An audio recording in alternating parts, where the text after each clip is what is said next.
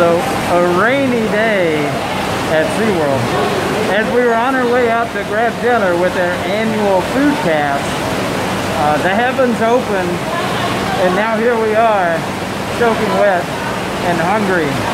But we're not going to go out in this. We're going to wait for this to blow over.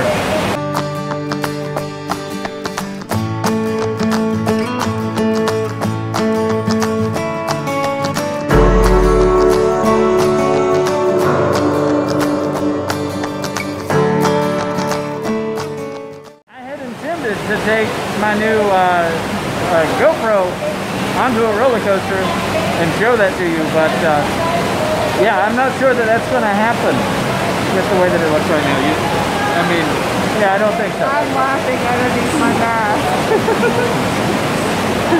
We drove, and as we got out of the car, she says, "Hey, it looks like it might rain. Did you check the weather report?" I'm a man. Of course I didn't check the weather report.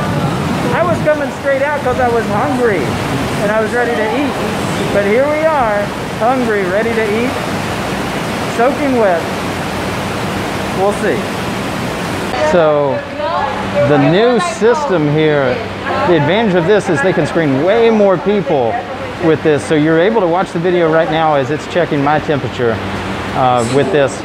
Very interesting to be able to see technology like this that's come to the forefront and now out in the parks to be able to help expedite your entry.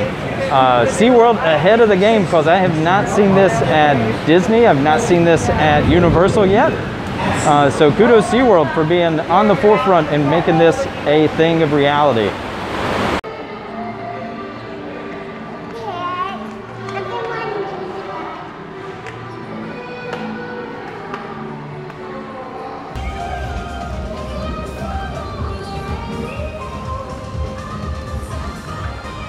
So it was officially a rainy night at SeaWorld. We had a lot of fun.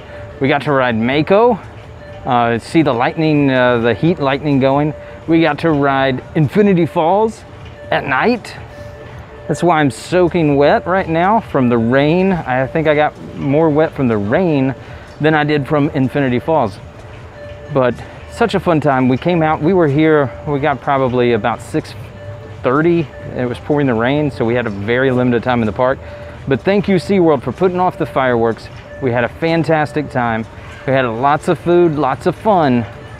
Until next time, this is Andy for Orlando on a Budget, telling you to be sure to hit like, share, and subscribe so that you never miss an episode. Until next time, have a happy and safe tomorrow.